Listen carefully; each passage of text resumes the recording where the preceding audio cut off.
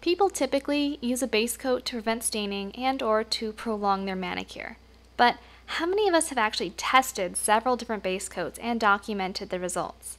Well, I decided to do some of that myself by comparing different drugstore base coats, in the hopes of identifying the best one to prolong my manicure. Maybe in a later video I will also test the staining. So first, I'd like to explain my testing process. I tried my very best to have the only variable be the base coat. That means the rest of the polishes I used with the base coats were the same, so 2 coats of red polish and 1 coat of top coat. I only tested regular base coats, so I didn't use any base coat top coat combos. I also didn't use any that claimed to smooth out the nail or help it grow. If the chip got really bad on the nail, I sometimes repaired it. Repairing was only done if I was worried that the chip would cause my nail to break. Sometimes my nails did break, causing my nails to some weeks be shorter. I tried my best to keep it consistent. Because everyone's nails are different, my results may be different from someone else's. Also, during the process, I didn't always take pictures every day. Instead, I took photos only on the days where I noticed my nails had new chips or were getting worse. So first I needed a control group. In this case, it was using no base coat at all.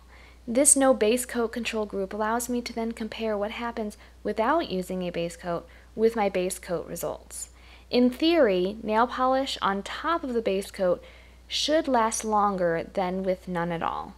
If it does the same or worse, this doesn't seem good for the base coat, unless you're only interested in not staining the nail. I painted my nails without base coat in the morning and it already chipped slightly before the end of the day. On day 2, I noticed my index finger was chipping. By day 3, my thumb was quite chipped. My index finger seemed more chipped, and my pinky was slightly chipped. As the days progressed, each nail that was already chipped got worse. Here you can see day 5's results. And here you can see day 6. And by day 7, every nail has at least some chipping. And as you can see, some of them do not look so great. By day 7, it was time to rate how my nails looked. I decided to rate the results of each base coat test as well, so I could compare them easier. Here's how I made my rating system. For each nail at the end of day 7, I gave 0 points for little or no issues for that finger, 1 point for minor issues, 2 points for moderate issues, 3 points for really bad issues that required repair, and by the end of this, when you add them all together, your goal is to get a lower number. So a lower number would be the best rating. So again, looking back at my results without the base coat, I rated it a 7 on day 7. The first base coat we'll look at is the one from Essie. Not only is this one popular, it also has some bold claims. With a price tag of $10.27, it advertises that it helps to prolong your manicure by 2 days. Remember that in a test without a base coat, besides a little chip on day 0, we had an index finger chip on day 2 and thumb and pinky on day 3. Based on my interpretation, we shouldn't see major chipping until day 4. Let's jump into the results. I didn't see chipping until day 3 when my thumb and middle finger were showing wear. By day 5, I saw some more wear on my middle finger and my pinky was very chipped.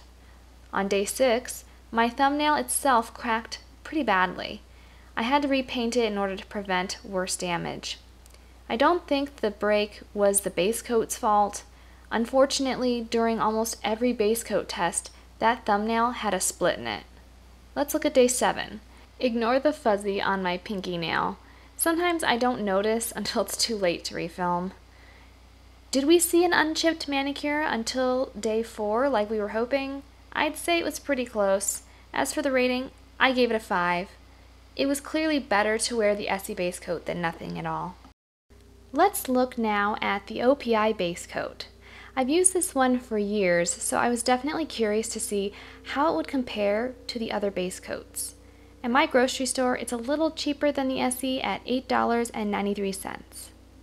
By day 2, I noticed some chipping on my middle finger and my thumb.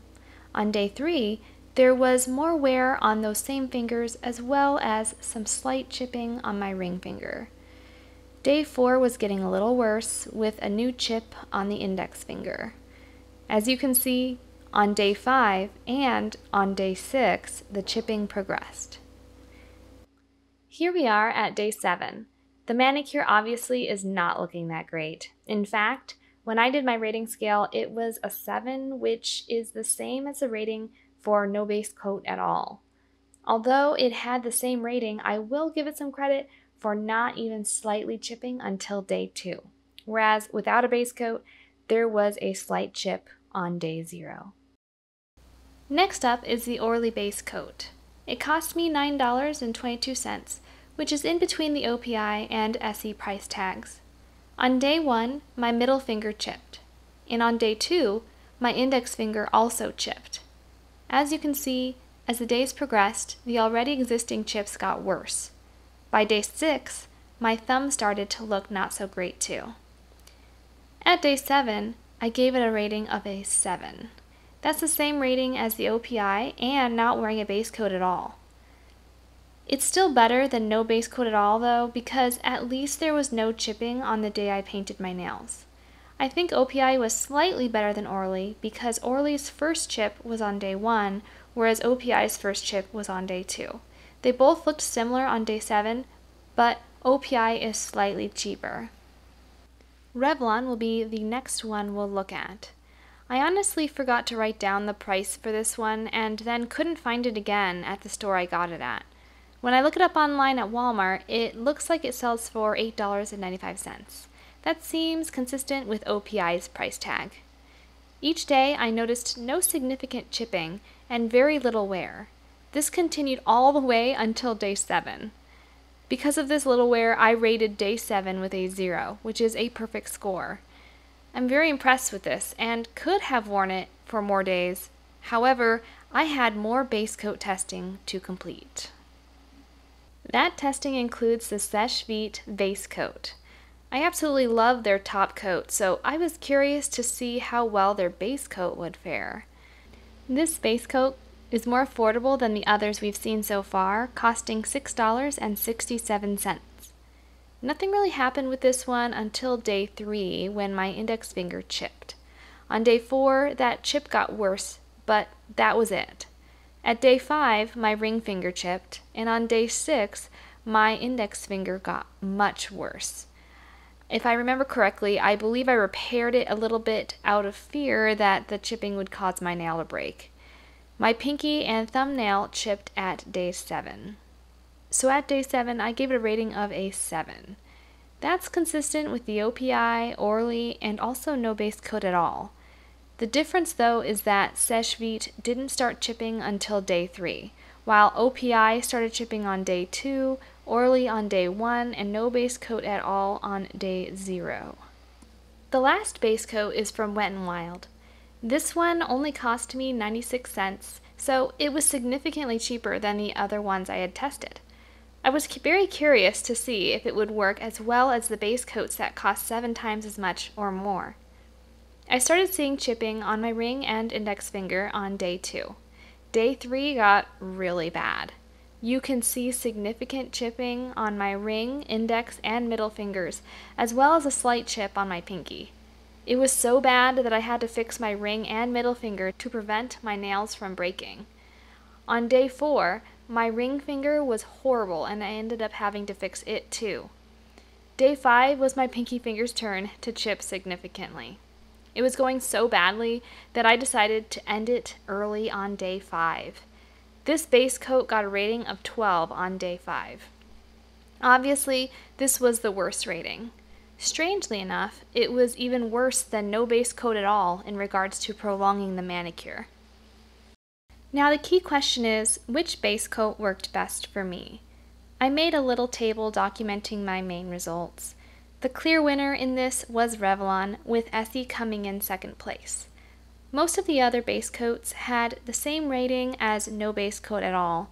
However, they still were useful in preventing early chipping. The exception obviously was Wet n Wild, which caused more chipping than no base coat at all. That's not to say that Wet n Wild doesn't have use. It could very well be useful for preventing staining, and maybe one day I will test that out. Until then, I hope you found this video helpful, and that's what Kay says.